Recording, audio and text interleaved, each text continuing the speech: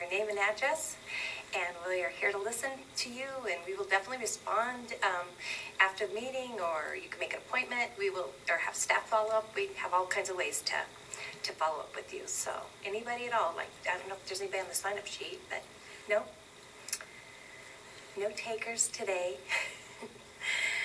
Okay, but if you would let me indulge me, I would like to say, clarify one item before we begin our agenda further, and that is because every day this week, including today, people have asked me what is going on with the administrator.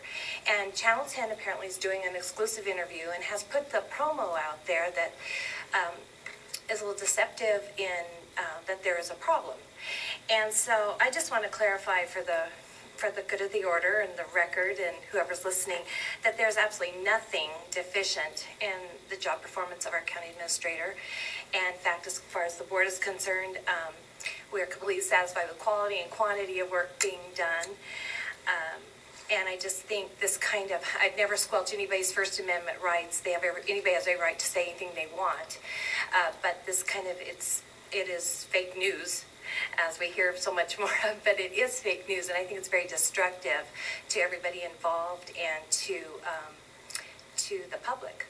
So I just want to clarify, because even this morning, a little local media editor came up to found me distinctly and said, "What is going on?" And there is absolutely nothing.